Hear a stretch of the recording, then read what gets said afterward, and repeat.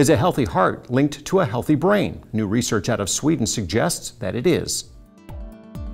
A new study which followed 191 women for 44 years found that women with higher cardiovascular fitness in their midlife years were less likely to develop dementia later in life.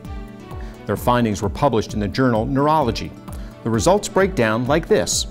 32% of the women in the study who practiced the least amount of cardiovascular fitness developed dementia by the end of the study.